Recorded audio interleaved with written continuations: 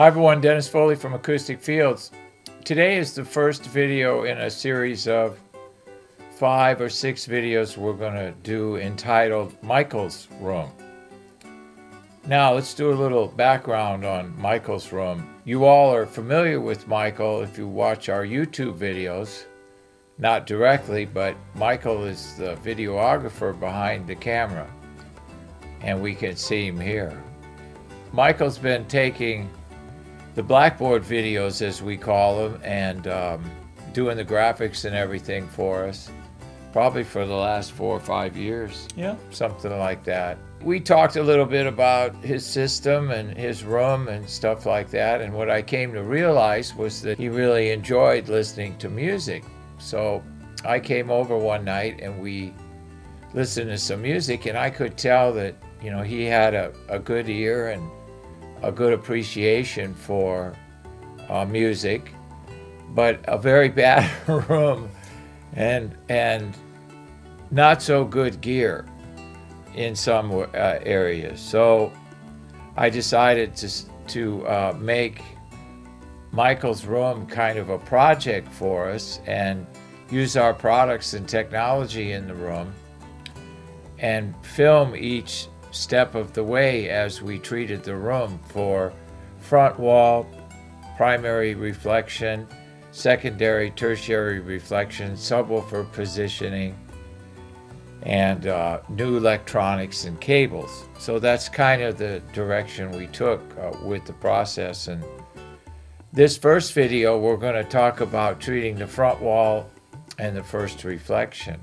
It's just a matter of using our foam panels. These are our 75-inch high panels that are 27 inches wide, and we just took and put a wood frame around them, and they lean up against wall surfaces. They can be hung also, but for purposes of this project, since, you know, it is a living room, we want to be able to move them in and out as needed. And we started with the front wall and the first reflection point. Now, you all know that front wall is, you know, the most important wall in terms of low frequency energy.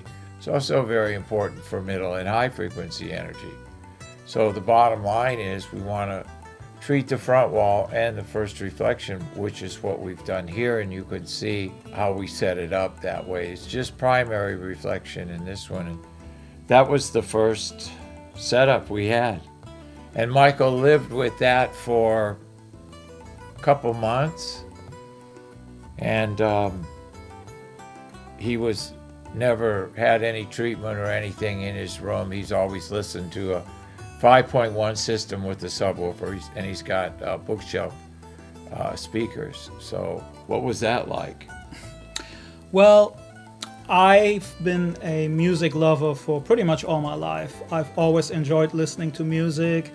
It's very important to me. It's almost something spiritual to me, like some people meditate. I like to take the time and listen to music as often as I can. An hour, sometimes 2 hours per day if I have the time. Financially, I've never been in a position to buy any real high-end gear. I've always bought whatever my budget could afford. I always tried to buy the best components that I could afford, which wasn't really all that much compared to what some of you guys listen to. And when I first started to work with Dennis and he started coming over, at first I was a little afraid of what he would say about my system. He sat down and listened, and he said, "You got really good speakers." I was like, "Well, thank you." After we did the treatment of the room, it's a different, like, night and day. I've been listening, obviously, to what Dennis has been saying in his videos because I filmed them, and I was like most people, I guess, in that I thought that it's all in the gear. If you buy expensive, fancy gear, it will sound good no matter where you put it, no matter what you do with it. I never even thought about what a difference the room itself makes. And it's such a no-brainer because it's physics. And listening to the difference, even with my inexpensive equipment, it makes my little $2,000 setup sound like a lot more. The music sounds alive. It sounds like a living, breathing thing. It fills the room, and it just sounds beautiful. It's absolutely amazing what a difference it makes. And I wish we could record it, but it wouldn't do it justice in the video. Well, this is a good example here of why I always say, you know, we could take a $2,000 system and put it in a good room and it'll sound like $50,000. Take a $50,000 system, put it in a bad room, it'll sound like $2,000. And this is good testimonial to that situation. And, you know, Michael, let's walk through a little bit of his rig here. And he's got a 5.1 multi-channel receiver for home theater.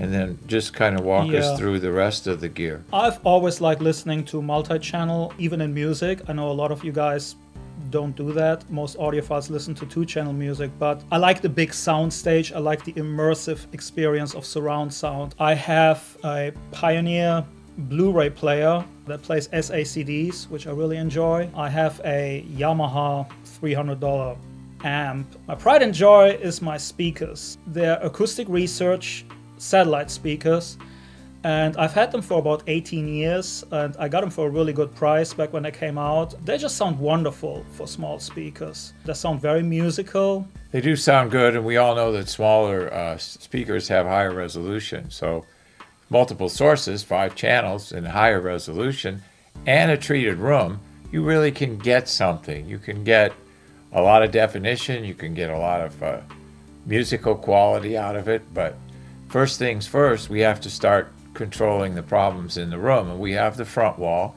which we've treated in that, and then we treated the primary reflection point.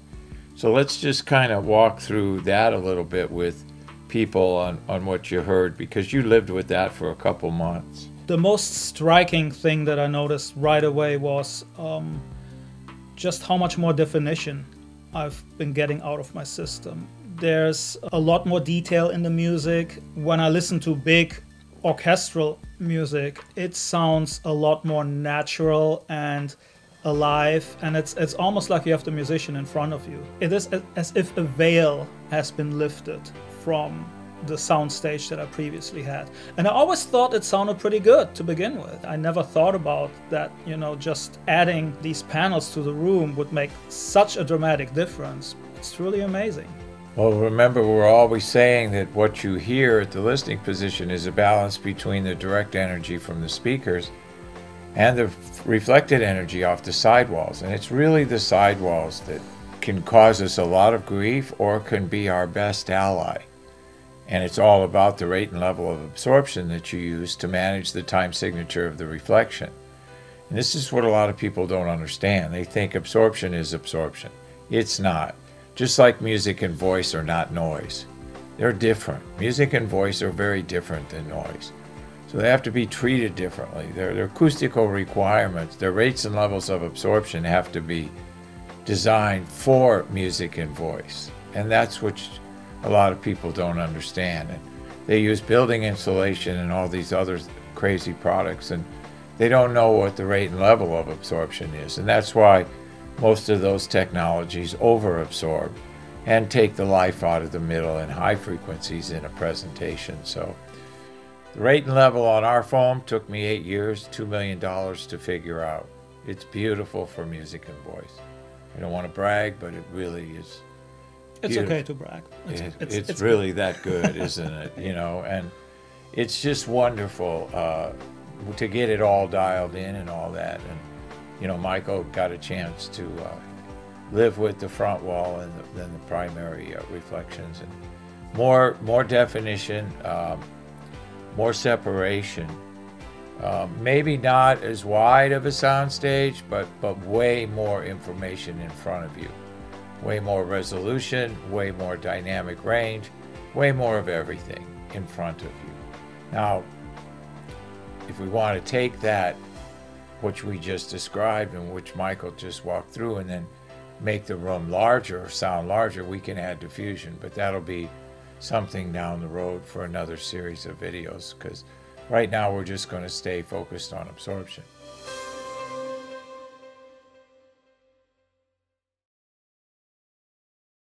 Thank you for watching this video, and if you liked it, please give us a thumbs up. We also have a newsletter that you can subscribe to, so please do that because we offer special price discounts to only those on our newsletter.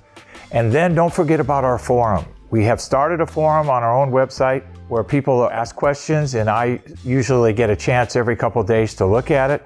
There's an interchange between people on the forum, and we'll give you real answers on a regular basis, so that'll help you. Thank you.